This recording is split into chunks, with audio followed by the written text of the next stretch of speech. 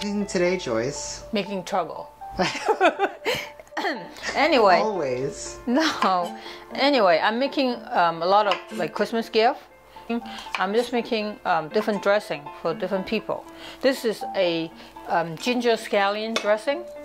It's very Chinese.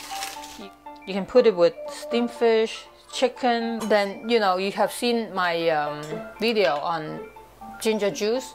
This is the same way I'm grating ginger juice, right? Then I'm gonna add something to it. Is the scallion.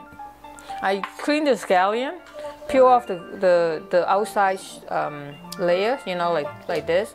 I cut out the root, and then I'm gonna basically chop it. That's a lot of ginger.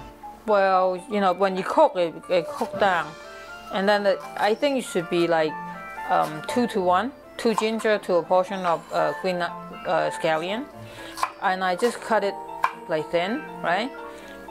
And then you basically want the flavor to come out, and Colvin wants some. Of course. You haven't met a sauce you don't like, right? Basically, after you just chop it, you can use the back of the knife to sort of break it down a little bit. Oh, I never used the back of the knife. Yeah, but don't do it like this. I don't want it mint. I can cook it. When I cook it, it might be flashing, and I'm going to pour out this juice, and I can save it for marinating meat. Quite a bit of oil, okay? What kind of oil is that? Any vegetable oil will be fine. Peanut oil. You heated it up. I'm gonna put a little bit in. I sort of want to cool down the oil, and I'm gonna put a lot in. I'm gonna put everything in. How long do you cook it for? Until it's sort of semi-translucent. When you're adding extra oil, always put a little well. The smart thing that I pour out some juice because it's not splashing. Why need more oil? Because it looks like it should be shiny, but it's not. When it gets hot, then you start turning it around. So you don't need to cover it? No, because I don't want it to turn brown. I'm not going to put salt in it until it's almost done. So you can see that the ginger turned a little bit more translucent instead of the solid yellow color. That means it's more cooked. Usually I don't take out the ginger because the pot is sort of small to put all the scallion in it. I'm going to turn it off, take out the ginger, and then cook the scallion and mix it together, okay? It smells really good. How many gingers is that? I think I got 1.5 pounds. Wow. Right.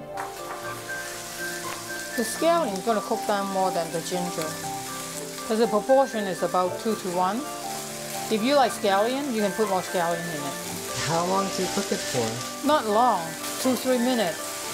You don't want to cook it too long because it becomes yellow. It doesn't look. It's not pretty, I'm going to add the ginger back in. Make sure you put salt. The salt more like a preservative, Enough for salt?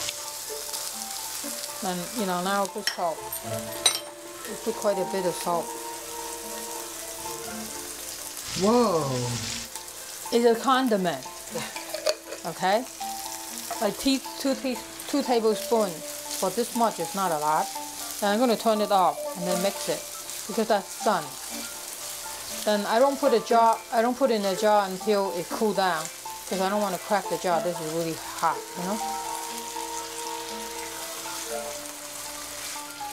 And that's it. It's pretty too, right? That smells good. I'm still stirring it because because the pot is really hot. I don't want to stop, then the bottom become brown. It's not supposed to be brown.